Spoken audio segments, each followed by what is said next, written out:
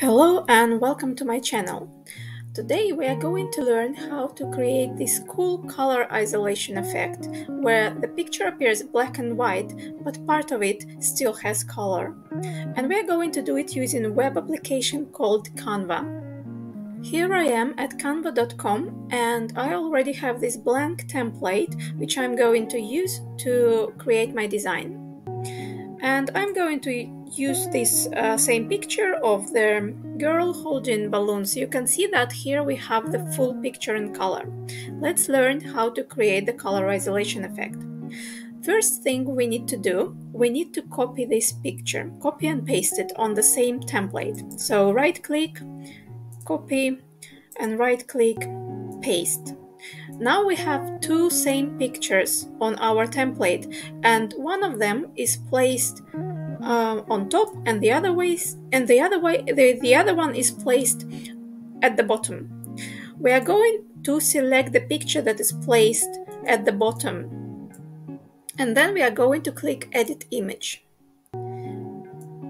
Here we need to work with this panel that allows us to adjust and change colors in the picture, and we are going to bring saturation all the way down to -100, meaning that there is no saturation in this picture anymore. It's a black and white picture. For now we are done with this bottom picture, and now we are going to start working with the picture that is on top. We're going to click on it in order to select it, then I'm going to drag it a bit to the center so it's visible. And the next step to do is to crop this picture, and we are going to try and crop as close to the balloons as possible because we don't need the rest of it, we only need the balloons. Cropping in Canva is really easy. You have these marks on the side of the photograph, and all you need to do, you need to drag this. You need to drag the edges of the photograph using these marks. And I'm going to try and crop as close to the balloons. Yeah, that looks perfect. And you see, when we crop the top picture, the bottom picture appears on our template. And I'm cropping the bottom of the top picture and the left side as well. Alright, I'm satisfied with the result for now, and the next step to do is to remove background from this balloon picture. We are going to select the balloon picture, and then we are going to click Edit Image. And here we are going to use Background Remover. We are going to click on it, and after a few seconds, Canva has removed background from our balloon picture. And one thing I want to say is that Canva is usually pretty good at removing background. Its algorithm is quite good when there is a bold object that really stands out in the picture. Let's say this object is bold in color, or it has a really defined shape, and that's when Canva's algorithm understands that this is the main object in the picture and the rest is background. Here you see that algorithm worked pretty well. It understood that we needed the balloons and we didn't need everything that was around them. So I'm satisfied with this result, and I'm going to click Apply. And the next thing I'm going to do, I'm going to drag these balloons exactly to the same spot where the balloons appear in the bottom picture.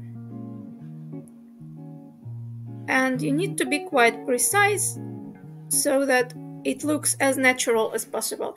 And I think I did a good job, and balloons are appearing exactly at the same spot where the balloons are in the bottom picture. And you see, we already have created our color isolation effect, but we need to do the last step.